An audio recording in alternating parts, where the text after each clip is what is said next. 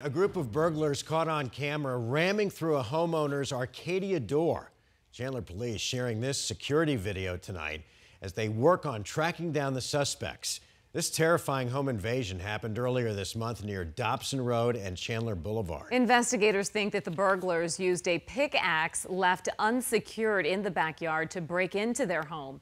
Family members sleeping inside woke up to the loud bang. One person coming face to face with the suspects believed to be armed. And neighbors in the area were horrified when they heard what had happened.